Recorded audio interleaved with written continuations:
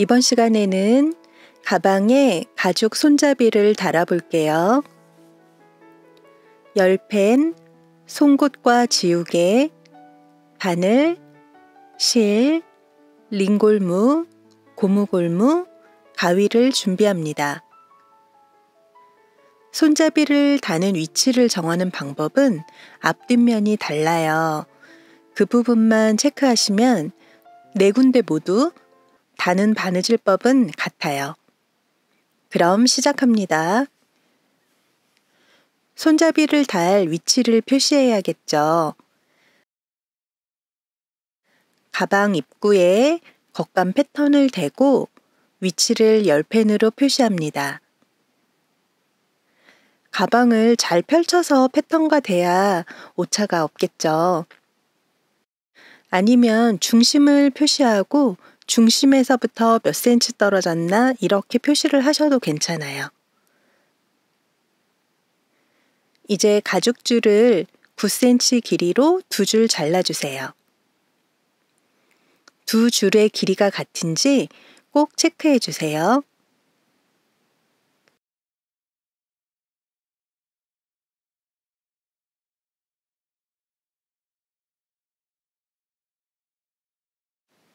가죽 끝이 거칠면 가위로 살짝 다듬습니다.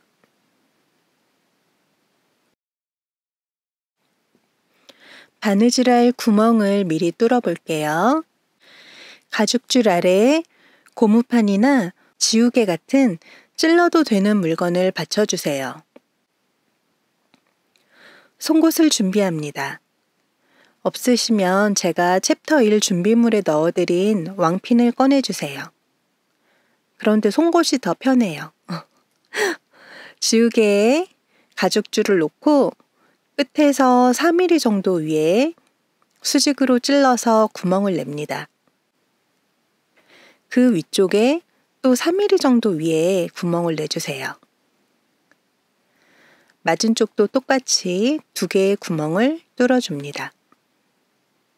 바늘 구멍보다 약간 크게 뚫어주면 바느질 하기에 수월해요.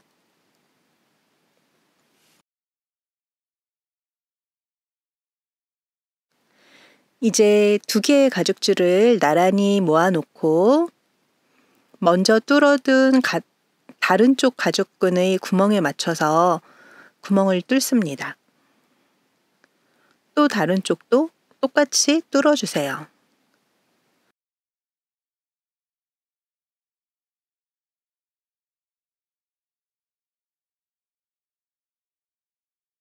헐, 저는 두 줄이 길이가 약간 달라요. 한 줄을 다시 만들었어요. 그래서.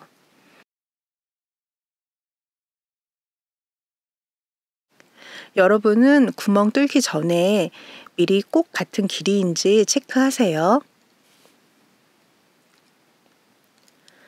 바늘에 실을 끼우고 두 가닥을 모아서 매듭 짓습니다. 가죽이라 튼튼하게 두 가닥으로 바느질 할게요. 앞면에 먼저 손잡이를 달 거예요. 앞면이 기준이니까요.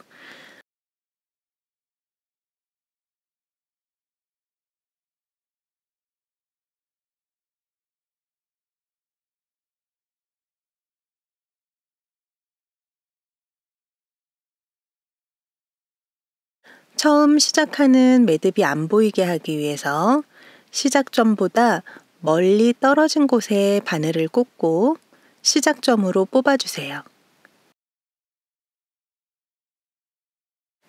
살짝 당겨주면 매듭이 툭 안감 안쪽으로 들어가요.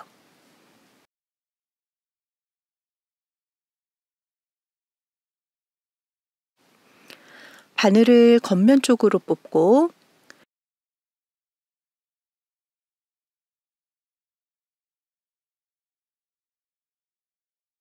이제 가죽줄을 바늘에 끼우세요. 이때 골무들을 활용하면 손쉽게 바늘을 뽑을 수 있어요. 맨손으로는 잘 안 될 수도 있거든요. 이제 가죽끈을 위치에 맞춰서 놓고 가방에 바느질합니다.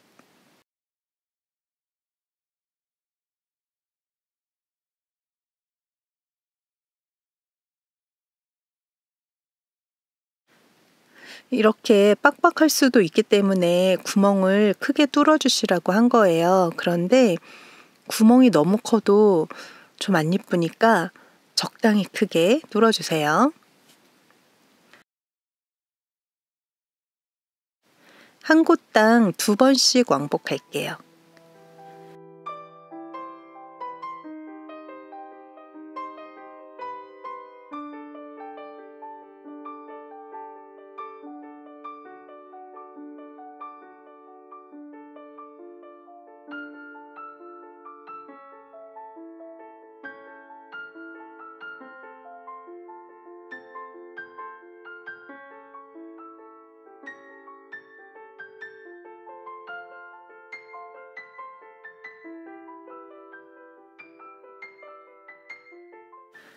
안감 쪽에서 매듭 짚고요.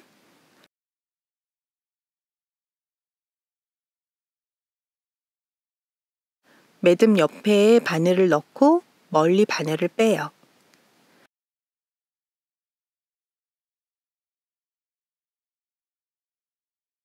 살짝 당겨서 실을 자르면 매듭이 보이지 않게 끈이 잘 바느질 되었죠.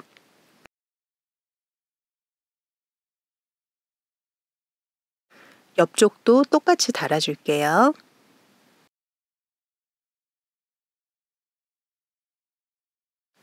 작은 가방이니까 여기는 그냥 매듭 보이게 시작할게요.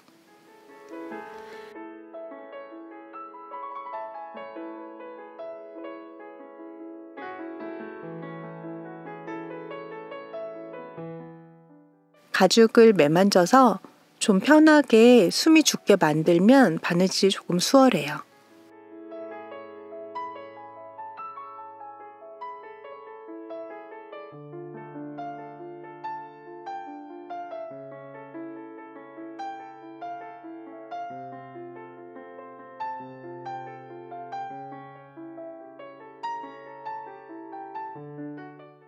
역시 한 번 더 왕복해서 총 2번 왕복할게요.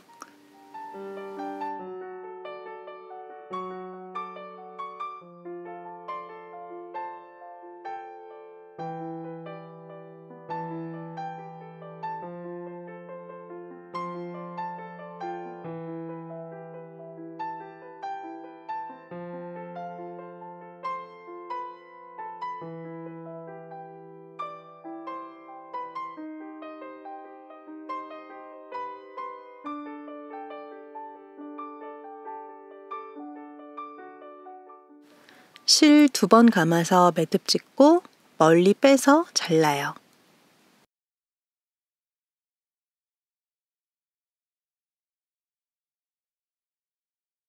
어머, 벌써 귀여워. 한쪽 손잡이를 달았어요. 한쪽 손잡이를 단 상태예요. 이제 뒷판 쪽에 손잡이를 달게요. 위치 표시를 먼저 해야 되는데 이번에는 패턴을 사용하지 않아요. 먼저 달아둔 앞판의 손잡이 위치가 기준이 됩니다. 그래야 양쪽이 똑같은 위치에 손잡이가 달리게 돼요. 바느질 방법은 앞판과 같아요. 똑같으니까 화면으로 쭉 보시면 되고요.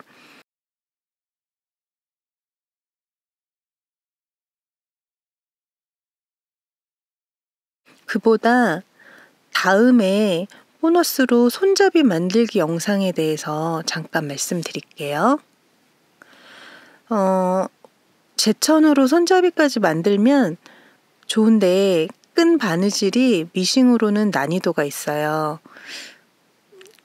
그래서 분위기도 좀 더 낫고 달기도 편한 가죽 손잡이를 달아준 건데 그래도 알고 안 하는 거랑 모르고 안 하는 거는 다르죠.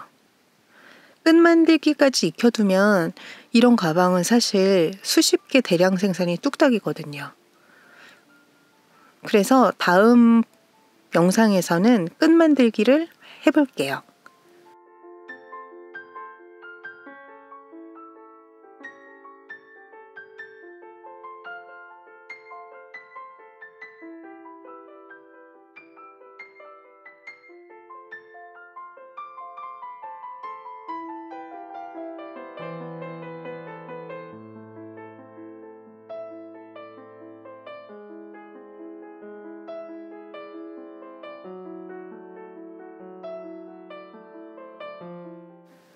자, 린넨 마르쉐백이 완성되었어요. 와, 축하드립니다. 우리 레이나들이 들면 어떤 크기인지 한번 볼까요? 오늘 영상은 여기까지입니다.